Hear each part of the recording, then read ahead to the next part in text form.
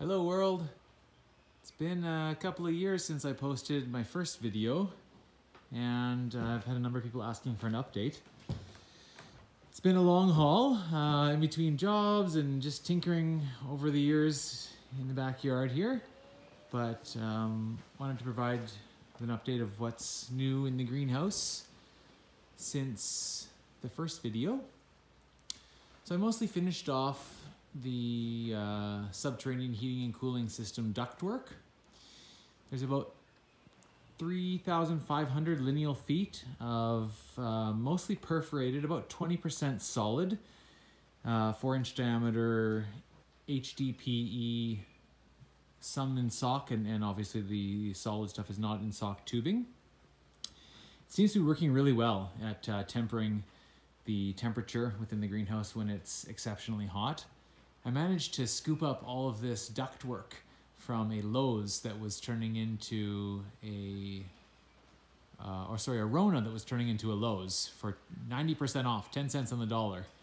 And it's got this kind of cool steampunk vibe. So all the hot air at the very peak of the greenhouse gets pulled in these tubes and sucked all the way down along to the main stack and down to a manifold that's buried beneath the ground and pushes all the air out ultimately on the periphery, both on the west and the east side of the greenhouse. Within the manifold itself, I think the first video I was thinking about using some IBC totes. I ended up using pressure treated plywood. Just seemed like it would be much stronger for the load of the earth be packed up against it. And so eventually I'll paint this stack a nice flat black, but it's sealed pretty well. And within it, I've got a couple of one large fan. I've got a few fans around here, but this is a fan that's actually used for exhausting by the fire department. And I managed to pick these up also for about 10 cents on the dollar, or 90% off. And so it's sealed with weather stripping around all the edges, as you can see, and it actually seals really, really quite tight. And so it pulls air from way up there, and that's where it connects to the ducts, and pushes it down into the manifold below, where I took a hole saw, and you can't see any of those right now because it's all been backfilled, but I took a hole saw and plopped in holes all along the it's about 4.5 feet below grade there, and I've got a couple of these temperature monitors hooked up to measure the temperature below this manifold as well, and I can also measure the temperature in the intakes at the peak there, so I can look at the delta and see how much energy is actually being transferred into the ground. Yeah, it seems to be working really quite well. It's set up with these Inkbird thermostatic switches, and so it's got a set point and of course the present value in here is 16.5, and you can set the differential to be whatever you want, really. I think I've usually got it at about 3 or 4 degrees. So when it gets to be above about 27 or 28 in here, the fans will kick on and they'll start sucking air through there and putting all that heat into the ground, and then cooling with the cool air that comes out. And then when it drops down to maybe about, well, depending on the differential, but maybe about 15 degrees, then the fans will turn off, and they'll be fine. And you can actually set these things to be for heating and cooling. You can see that it's got the heating and the cooling. Of course, I've got on the cooling load right now, but in the off season, I can switch that and have it draw air through and pull that heat out of the ground and warm up this space. So that seems to be working pretty well. On the end over here, I have 2 of these other fans. One right here, and that's connected to one of these earth tubes. This is the upper earth tube. So at the very end over there, it's about 100 feet long. Predominant wind direction is coming in this way, and so that sucks all the air in along this way and pulls it in right here. And similarly, Hooked up to the same similar Inkbird switch there is another fan right there up at the peak. And so we want to try to have a bit of a balanced load, right? If I'm trying to pull air in and I've got nowhere for it to be going out, it's not going to work as well. What else is new? This whole wall here, it's beautiful light at this time of night. What's the date today is, it's like mid to late May 2021.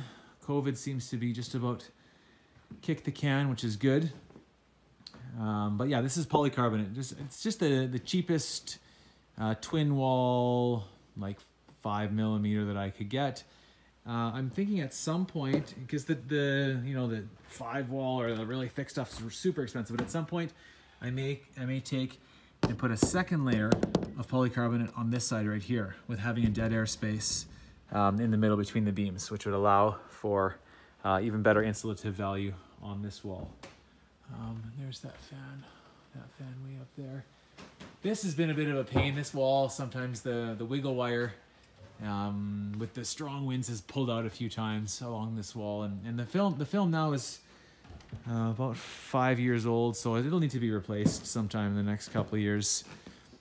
Not too long ago I built this big shelf along the front here, and I don't have a ton of stuff growing in the greenhouse yet, but this can ultimately be used for seedlings or microgreens or whatever we decide to use here. And this has just a very slight kind of 1 degree slope from that end all the way down to this end, and similarly a slight 1 degree slope this way. And so the idea will be to allow water to be pumped from these big water cisterns that I'll show you in a little bit here to this end, and they can kind of go like a flood tray, or we could even use some wicking felt if we wanted to, and have the water come all the way down, and then because it's sloped that way, and then similarly slope back to have a bit of recycling for the watering system there. So what else can I tell you? Oh, this is my yurt from Burning Man, actually. It provides some really nice living conditions when you're out living in the desert.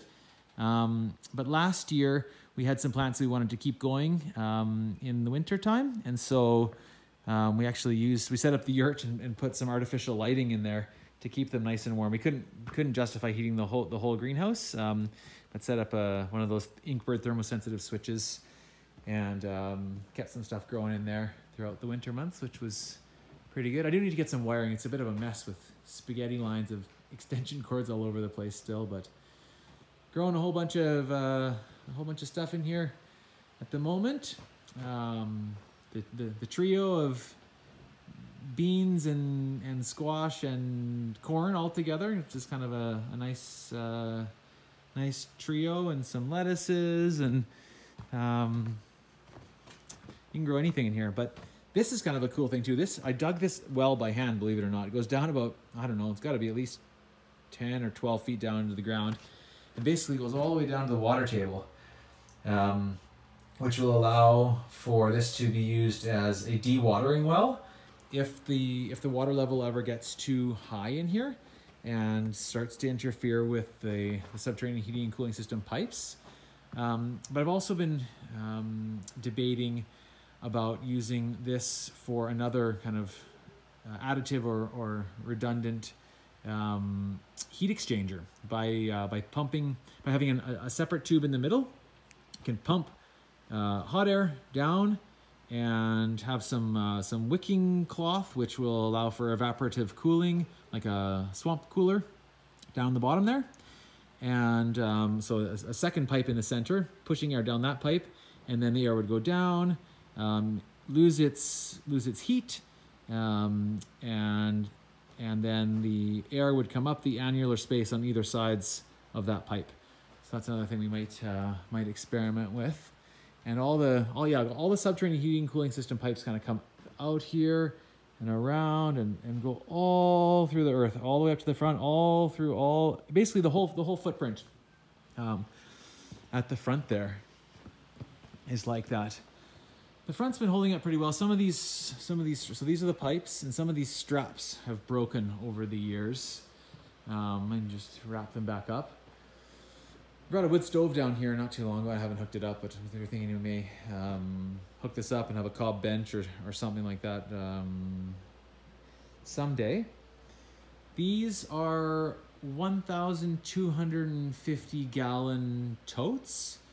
So, and those are about 4,000 liters each, maybe even closer to 5,000 liters each. So 5, 10, 15, 20,000 liters of water. And they're almost full. I drained them down last year because I was worried it might get too cold in kind of January when things were below freezing temperatures in here for a little bit. But the minimal amount of rain that we've had has got them all filled back up already by May. So we need to start growing more so we can use more water. So the whole roof obviously slopes this way, and it also slightly slopes from that end all the way to this end, where there's a water catchment with a bit of a first flush to reduce some of the detritus material and you know, dirt and stuff that might accumulate, and then just comes through some solid Big O right down into this first one. And then these are all connected in series with valves for each of them. So there's some of the pipes. In case one of them fails, or in case you know, we overflow, I've dug a trench in here recently with some tube to allow that to exchange out to the end here. And that just basically, I put up, when I did the original grading, I put one of these tubes that I got right out. That goes about, that's probably about 20 feet long, that goes out to the edge there. The fan has been a bit of a pain over the years. It's like, keeps separating, and so I've got no end of tape going around there. A tape that I found that works really good is, it's the Duct tape brand, but not the red stuff because it's ugly. It's a clear and UV stable Duct tape. So I would highly recommend that for people that are using this polyethylene in their greenhouse. There's the other earth tube, and we have had fans over to this one with a thermal switch as well. And so this is the exhaust. So the predominant wind direction is that way. We put out the exhaust, air goes through there and 100 feet out that end.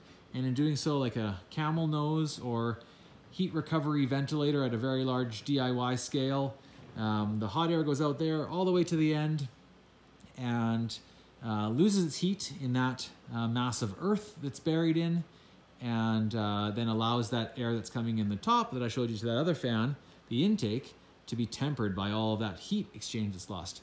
This black wall here I also intend to paint flat black, because that's one of the only walls that's not insulated. It's insulated around the mass of earth behind it, but that particular wall I want heat to be able to exchange into that. And what else can I show you? Oh, here's my kids' playhouse. That's kind of fun. You guys don't care about that. We're making like a little toilet and table and chairs out of the clay here. I got 3 kids and they're the best thing in my life. And my wife, also the best thing in my life. It's pretty symmetrical, kind of steampunk feel. So I think I really like how that turned out. It's a nice feature. One other thing I forgot to mention in the last video is that I did create a frost and water skirting curtain, whatever it's called, all the way around the whole periphery of the greenhouse too. So from the outside there, buried about maybe 6 inches below the final grade, is some of this blue board, this rigid foam, it's what is it, R15 per 3 inches, and so that's buried 4 feet out of foam all the way around the whole perimeter of the greenhouse, and then it's got about 8 feet of poly that's also buried down there to shed out water. I don't think I had electricity in here when I showed the last one, so yeah, so we ran the service in. I almost wish I'd gone with a bigger service. I only used 6.3 wiring, so I was only able to get a 60 amp service in here. I kind of wish I had got a 100 amp service, and I probably could have gone overhead. I mean, I don't know why I needed to trench that in to get here, but I probably could have gone overhead. This was kind of a little bit of a scaffolding thing that we rigged up, just like temporary. That can come down. I was just using that when I was installing these. That's over a year ago. But yeah, slow and steady wins the race, and yeah, it's been super fun, and we'll just continue to tinker along. So thanks for sticking with me for the update video, and yeah, feel free to post your comments, and be happy to hear what you guys are up to. Jeff Rempel, the sustainability scientist, signing off. See ya.